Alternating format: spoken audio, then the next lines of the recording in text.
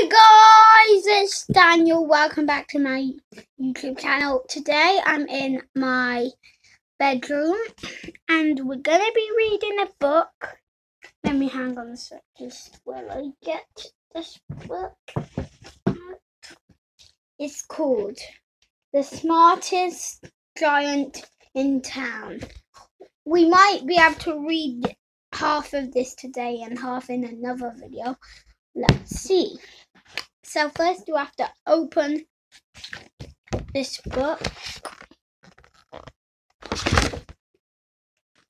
Then you have to get to another page.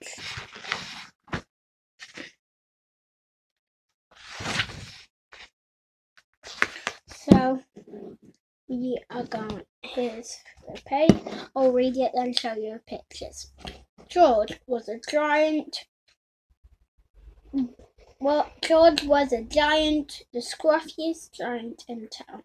He always wore the same pair of old brown sandals and the same old patchy boots. I wish I wasn't the scruffiest giant in the town, he said sadly. Okay.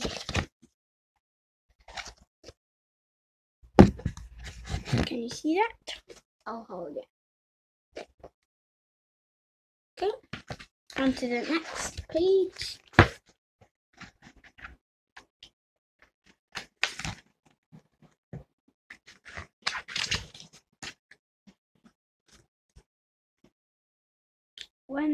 One day, George notices a new shop.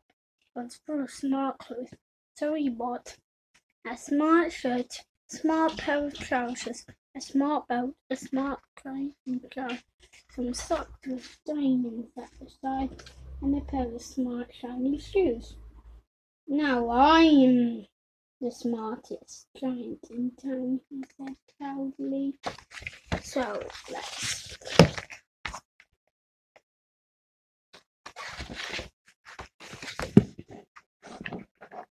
turn the page. George left his old clothes behind in the shop. He was about to go home when he heard a sound. It's my neck, said the giraffe. It's very long and very cold. I wish I had a warm scarf.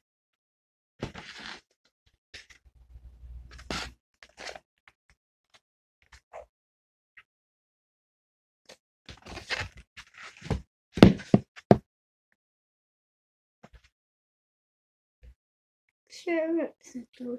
He took off his stripy tie, and it didn't match my socks anyway, he said. And he wrapped it round the giraffe's neck and made a wonderful scarf. Thank you, said the giant. Thank you, said the giraffe. As George strode towards home, he sang to himself, my tie is a scarf for a cold giraffe, but look me up and down, I'm the smartest giant in town.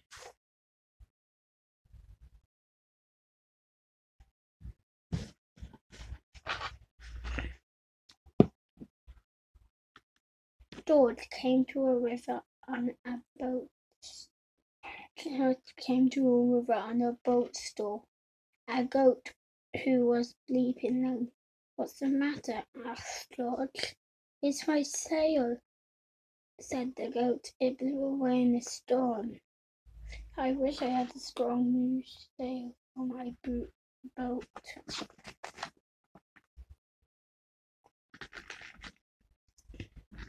Cheer up, said George. And wait, I didn't show you this page, did I? So there you go.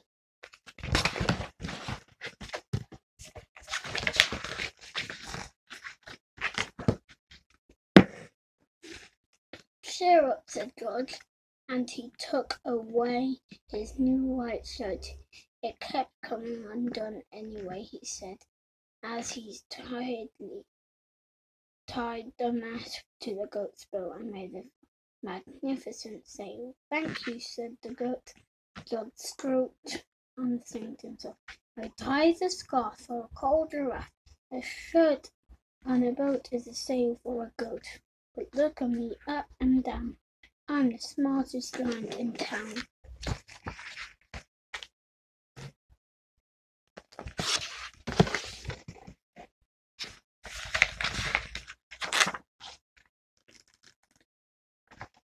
George came to a tiny, ruined house. Beside the house was a little white mouse with lots of baby mates. We all squeaked. What's the matter? Asked George. George, it's our house, squeaked Mother Mouse. It burned down and now we have nowhere to live.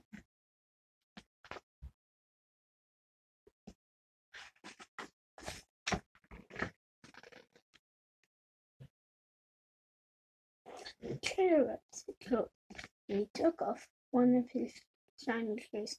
It's giving me blisters anyway, he said. As the mouse and her baby scrambled inside, the shoe made a perfect home for them. Thank you, they squeaked.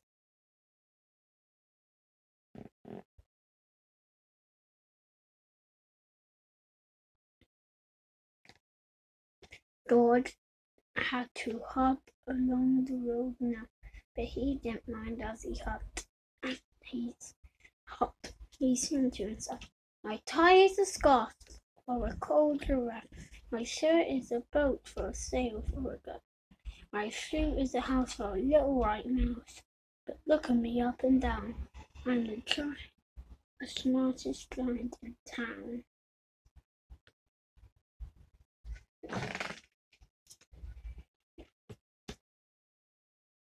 George came to a campsite. Beside the tent stood a fox who was wait, I didn't show you this bit.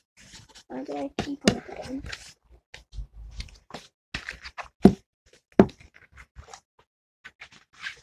George came to a campsite. Beside the tent was a fox who was quiet. What's the matter? Asked George.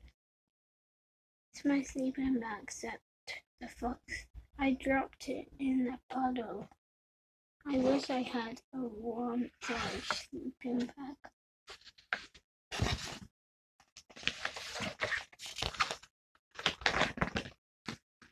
Cheer up, said George, and he took off some suits of diamonds and said, those tickle my toes. Anyway, he said, as the fox snuggled into him, it made a very fine sleeping bag. Thank you, said the fox. I didn't show you this page.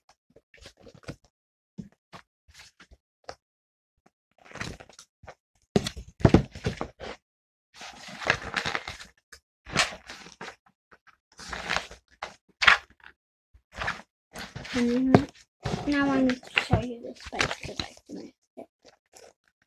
Now it's on the next page. George came to a scratchy bug. Beside the bug saw the dog who was howling. What's the matter? Asked George. It's this bog, said the dog. I need to get across, but I keep getting stuck in the mud. I wish there was a safe path.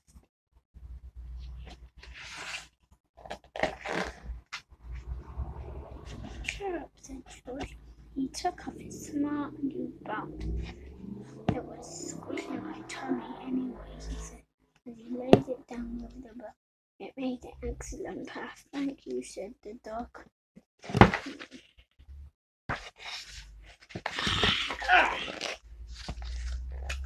This page.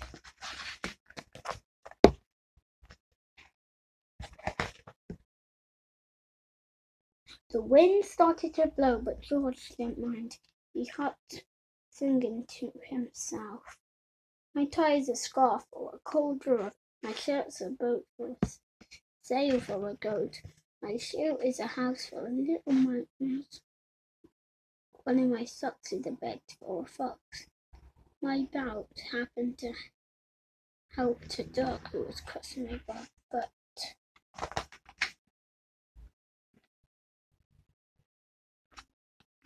My trousers are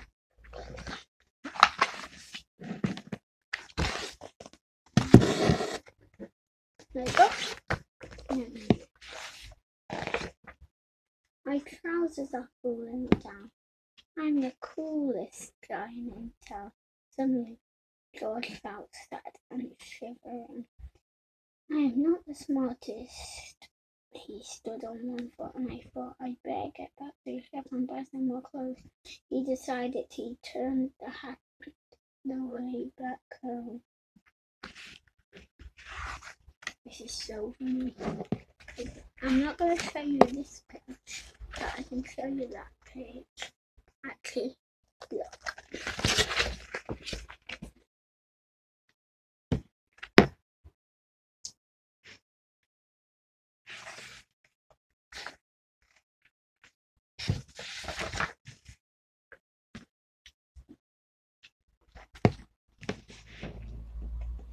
But when he got there, it was closed.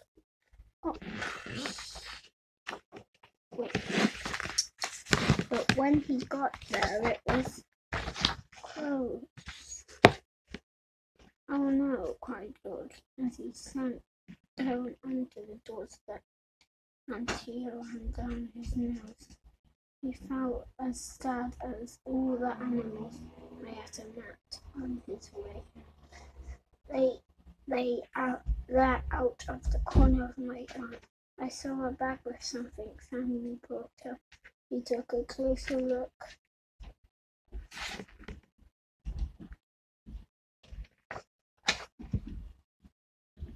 My gown, he yelled. My dear old gown and sandals. George put them on. They felt wonderfully comfortable. I'm the coolest guy in town, he cried, and he danced back home along the road.